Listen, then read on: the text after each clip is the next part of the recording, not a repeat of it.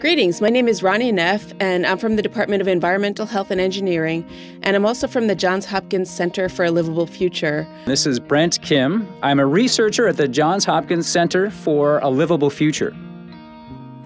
And I'm Becky Ramsing, a registered dietitian and senior program officer at the Johns Hopkins Center for a Livable Future. We are excited that you are joining us to explore the connections between diet, climate change, and the sustainability of our food system.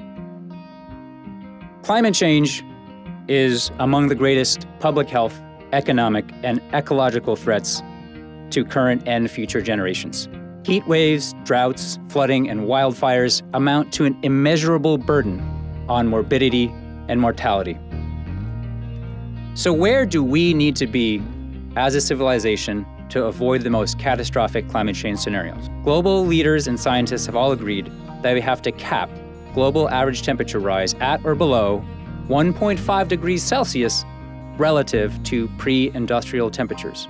We absolutely need to cut back on flying, shift to public transit, adopt renewable energy, but if we do all those things and we don't also address the contributions of the food system and agriculture, we will be way above that line. The food system is basically everything that it takes to get food from where it starts on the farm or in the water or even in the wild or in a lab to us and then into waste. There's all these pieces to it, like social organizations, policies, markets, science, the environment, all those play into that food. And so you can't just say like we follow the food on the food chain. You have to think about all the things that it takes to get that food and to shape what that food is. And then in turn, there's a flow of money and demand information that flows backwards based on what we choose towards shaping that food system. Complex issues are linked, the relationships between these items, and that's what makes it a system.